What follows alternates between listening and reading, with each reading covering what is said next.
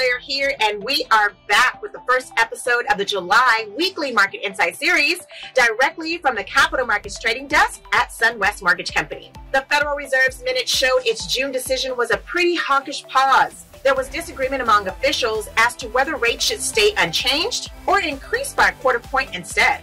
Bond yields edged higher after the Fed minutes were released later in the week. So what else is driving the market? I'll tell you.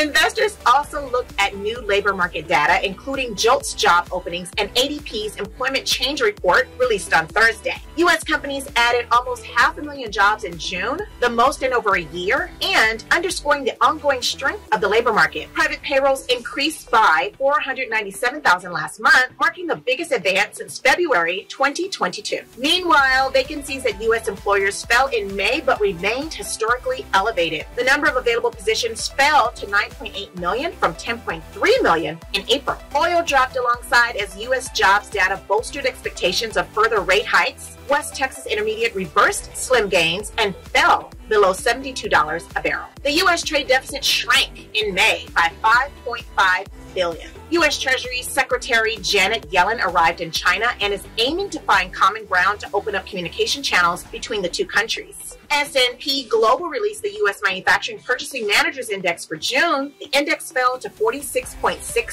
from 48.4 in May and came out to be the lowest reading since December 2022. So let's see how the housing market is doing, okay? Well, the volume of mortgage applications fell during the last week of June as compared to the prior week. The Mortgage Bankers Association reported a decline of 4.4% in its seasonally adjusted market composite index. The seasonally adjusted purchase index declined 5%.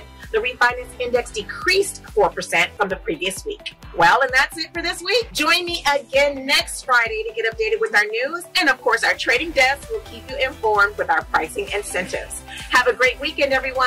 Buffy out.